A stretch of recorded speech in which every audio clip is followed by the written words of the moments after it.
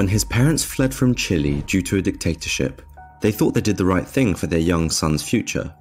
They chose to flee to the Netherlands, a country perceived to be peaceful and a safe environment to raise your kids. But this choice might have been the worst decision they could have made, as their son would roll into a life full of crime and would become one of the most notorious drug kingpins in the country. He was friends with ruthless Dutch criminals such as Ridwan Taghi and Gwenet Martha. He did not shy away from ordering assassinations on his targets, and he had absolutely no problem smuggling large quantities of coke around the world. His name is Richard Eduardo Riquelm Vega, better known as Rico the Chilean. Rico the Chilean was born on the 11th of November 1973 in a small minor town in Chile called Sewell.